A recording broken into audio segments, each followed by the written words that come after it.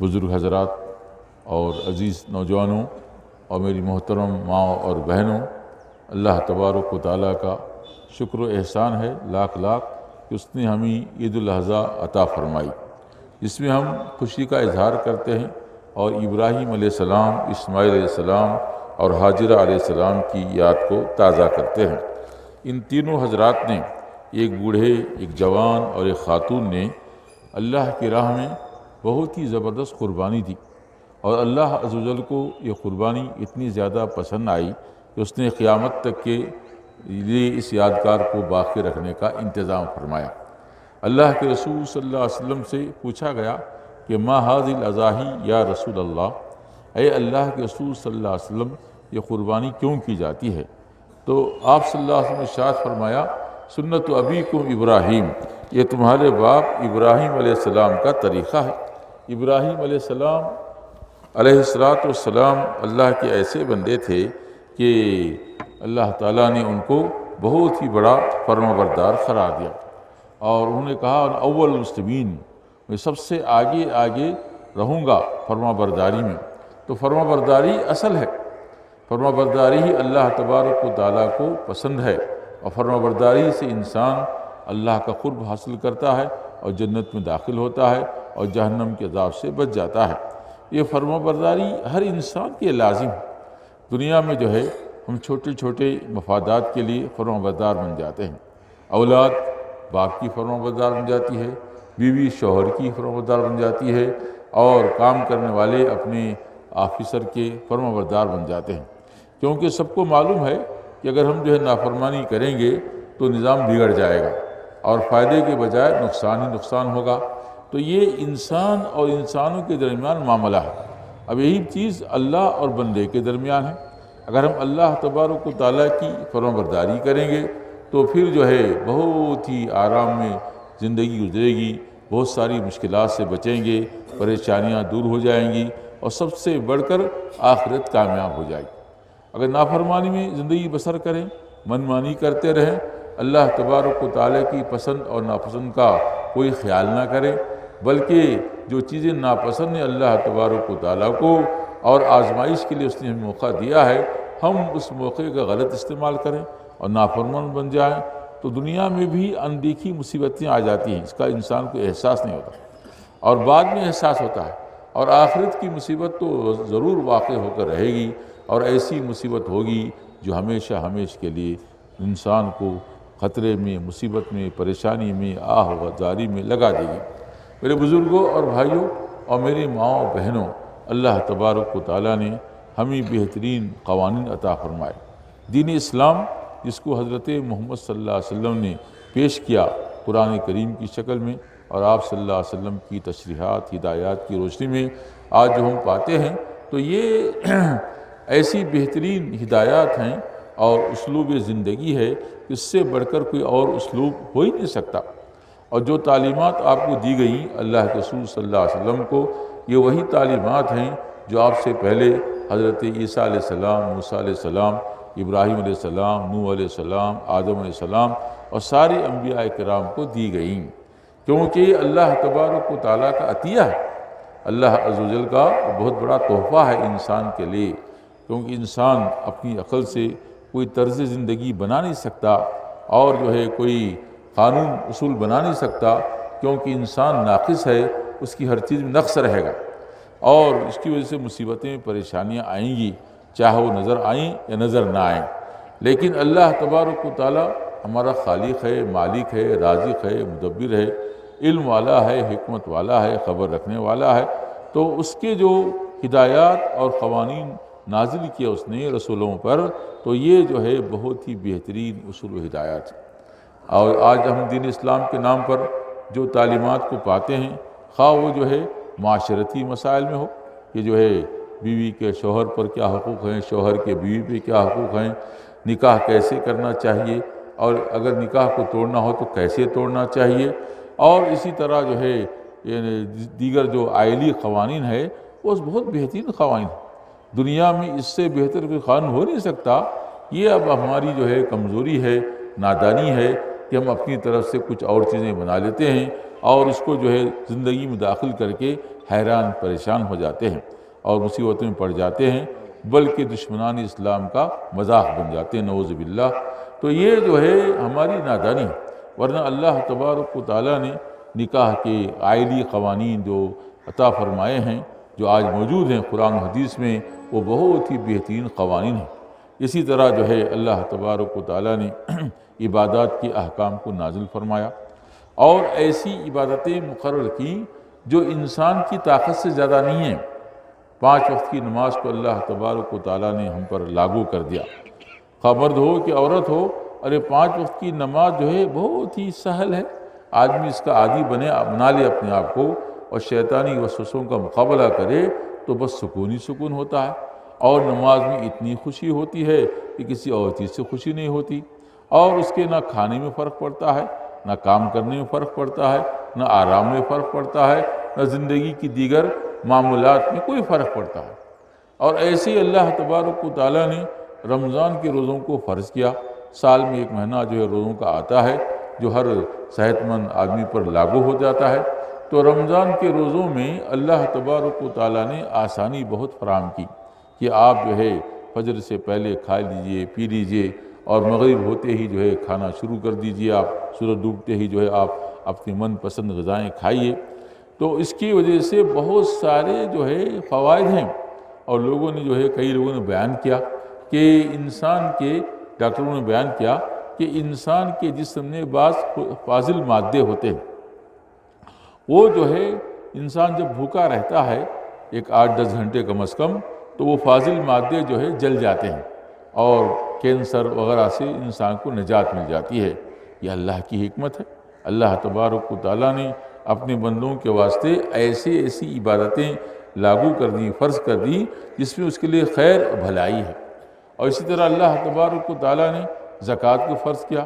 سال میں 1 دفعہ اپنے مال میں سے 2.5%، 100 میں سے 2.5% جو ہے نکالنا ہے، اور اس کو جو ہے غریبوں، مستحقین، ضرورت مندوں اور دیگر دینی کاموں میں خرچ کرنا ہے۔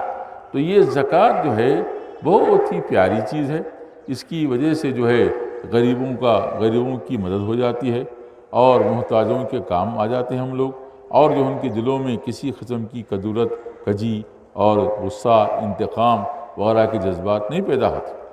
اور زکوٰۃ کے ساتھ ساتھ اللہ تبارک و تعالیٰ نے صدقہ و خیرات کا بھی حکم دیا۔ اور اسی طرح اللہ تبارک و تعالیٰ نے حج کی عبادت کو فرض کیا ہے۔ زندگی میں 1 بار صاحب استطاعت پر حج کرنا اللہ تبارک و تعالیٰ نے فرض کر دیا۔ مستطاع الیہ سبیلا، ایک ہی بار فرض ہے، بار بار نہیں، لیکن ایک ہی بار میں جو فریضہ ادا کیا جاتا ہے اس کی بڑی اہمیت ہے کہ ہم کو جو ہے حضرت ابراہیم علیہ السلام، اسماعیل علیہ السلام، حضرت حاجر علیہ السلام کی جد و جہد، ایثار، قربانی، بندگی کے مناظر وہاں پر نظر آتے ہیں۔ جب وہ اس مقام پر پہنچتے ہیں، خانہ کعبہ، مینا، مزدلفہ، عرفات اور اسی طرح دیگر قرب و جوار کے مقامات پہنچتے ہیں، تو ایک اندازہ ہو جاتا ہے کہ کیسے ان پیارے بندوں نے، اللہ کے پیارے بندوں نے اللہ تبارک و تعالیٰ کی بندگی کی، اور بندگی کے واسطے اپنی ایثار و قربانی کو پیش کیا، اپنی خواہشات کو کم کر دیا، اپنی نفس پہ ضبط کیا، اور جو ہے اللہ کی راہ میں ہر قسم کی جو ہے ایثار قربانی کو دینے کے لیے تیار ہوئے، اور دیا بھی انہوں نے۔ تو یہ یادیں اگر ہم عبرت و نصیحت کے لیے سفر کریں گے تو یادیں تازہ ہو جائیں گی، اور پھر ہمارے اندر ایمان کا جذبہ بڑھتا جائے گا، اور ایمان پہ قائم رہنا آسان ہو جائے گا۔ اور کلمہ توحید تو داخلہ ہے اسلام میں انسان کلمہ توحید لا الہ الا اللہ محمد رسول اللہ کے ذریعے داخل ہو جاتا ہے۔ ساری بندگی اللہ تبارک و تعالیٰ کے لیے خاص کرنا، یہ اللہ کا بہت بڑا فضل و احسان ہے کہ انسان کتنے نادان ہے۔ کوئی جو ہے جانور کو پوچھتا ہے، کوئی پتھر کو پوچھتا ہے، کوئی جو ہے درخت کو پوچھتا ہے، کوئی دریا کو پوچھتا ہے، کوئی چاند کو پوچھتا ہے، کوئی سورج کو پوچھتا ہے۔ بے جان چیزیں جو انسان سے کمتر ہیں، دیکھنے میں بڑی معلوم ہوتی ہیں، لیکن وہ انسان سے کمتر ہے، کیونکہ انسان اشرف المخلوقات۔ اللہ تبارک و تعالیٰ نے قرآن کریم میں فرمایا کہ وَلَقَدْ كَرَّمْنَا، اعوذ باللہ من الشیطان الرجیم، وَلَقَدْ كَرَّمْنَا بَنِي آدَمَ وحملناهم في البر والبحر ورزقناهم من الطيبات وفضلناهم على كثير ممن خلقنا تفضیلا۔ ہم نے آدم کی اولاد کی بڑی عزت کی اور ان کو پاکیزہ روزیاں دیں اور ان کو مختلف سواریاں سمندر کی اور جو خشکی کی عطا کی، اور بہت ساری مخلوقات پر ان کو ترجیح دی ہے، فضیلت دی ہے۔ یہ آدم کی اولاد 5-6 فیٹ کی جو ہے، اللہ تبارک و تعالیٰ نے اس پہ اتنا احسان کیا کہ ہمارے سامنے پہاڑ بھی عاجز ہے، سمندر بھی عاجز ہے اور زمین بھی عاجز، سب عاجز، سب سے بڑھ کر انسان۔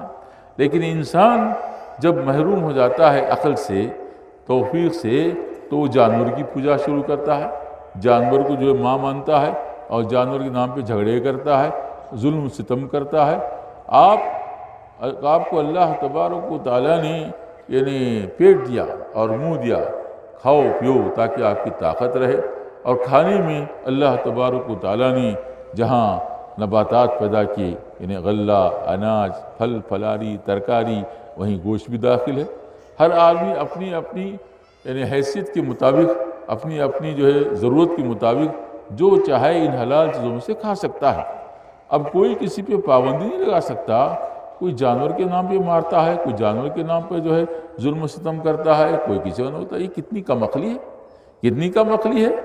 ماں تو وہ ہے جو آپ کو جنی پیٹ میں رکھ کے اپنا خون پلائی اور باہر نکلنے کے بعد دودھ پلائی جو خون سے بنتا ہے، اور آپ کے واسطے ہر قسم کی مشقت کو برداشت کی۔